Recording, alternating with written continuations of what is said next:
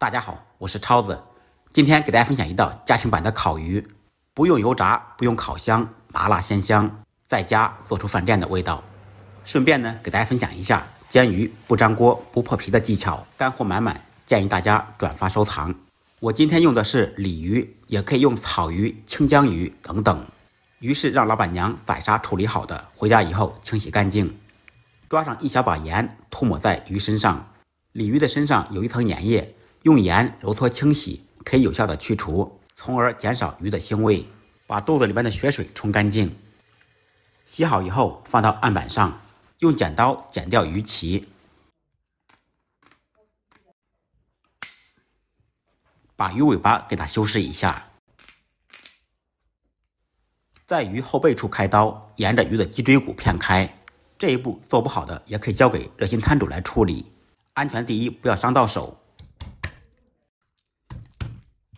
把鱼头里面的牙齿给它抠掉，这个部位非常的腥，一定要去掉。再用清水清洗一遍，彻底洗净。在鱼身两处分别改一字花刀，刀口不要太深，这样更容易入味。处理好以后放入盆中，在伤口上撒2勺盐。做烤鱼底味要足，盐稍微多放一点，白胡椒粉去腥。再来少许葱姜，少许啤酒或者料酒。用我的左手把葱姜攥出汁水，然后均匀地涂抹在鱼身上，腌制15分钟左右。利用腌鱼的时间，我们准备配料。先准备垫底的不用焯水的香芹，洗净切成小段，切好以后放入托盘中。一个可爱的洋葱从中间切开，切成细丝。切好以后同样放入盘中垫底。再准备其他自己喜欢吃的蔬菜，香菇洗净切成厚一点的薄片，豆腐皮卷起来切成1厘米宽的长条，金针菇去掉根部清洗干净，豆芽清洗干净，绿豆芽、黄豆芽都可以，并不影响味道。再来少许姜片、葱段，大蒜1分为2，蒜子稍微多放一点。再准备1小块火锅底料，20克豆瓣酱，20克干锅酱，1小把青花椒，1把干辣椒段，少许孜然粒。关于干锅酱的制作，我以前出过视频，可以在我主页自行搜索。辣椒段加入清水清洗一下，这一步可以去掉灰尘，炒制的时候也不容易炒糊。能吃辣的就多放一点干辣椒。起锅做水，水开以后加入3小勺盐，放入准备好的蔬菜焯水。再次开锅以后煮30秒，捞出。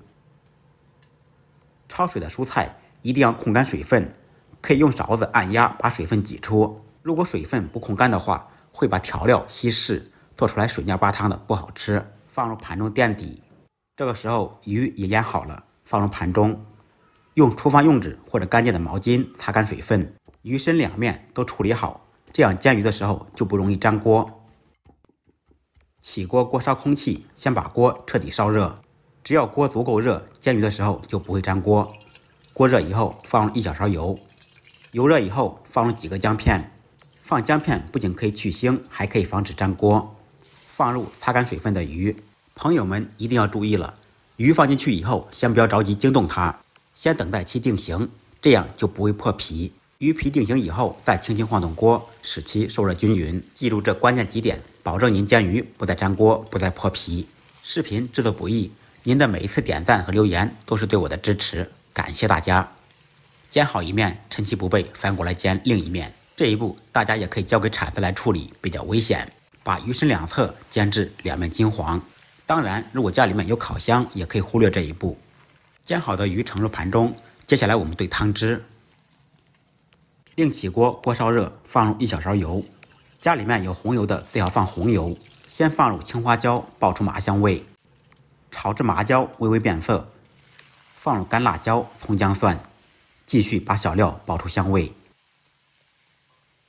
小料炒香，再放入孜然粒、准备好的豆瓣酱、火锅底料、干锅酱，再次把酱料炒香。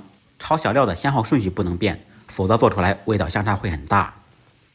酱料炒香以后，烹入生抽酱油炝锅。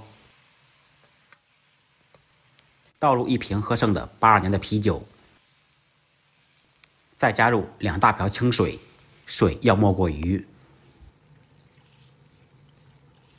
开大火把汤汁烧开，加入适量的盐，少许白糖提鲜中和辣味，1小勺鸡精增加香味，胡椒粉稍微多放一点。